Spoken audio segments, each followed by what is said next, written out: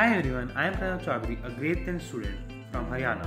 I started my Math Olympiad journey in the middle of the 9th grade with Vedantu. I was in the PRMO batch that time and it helped me a lot in the computational problem solving. They taught all the basic concepts with clarity.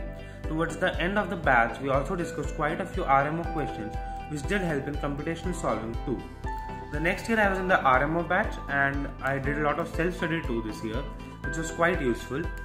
And this year I did a lot of computational mocks, mainly the past year PRMO papers, AIME papers, Vedantu mocks, etc. They all helped me in time management.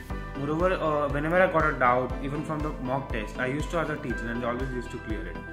As for the self-study, I did problem solving and attended the sessions of OMC, which is Online Math Club, where the past Olympiad clearer, even the medalists, take sessions on a weekly basis.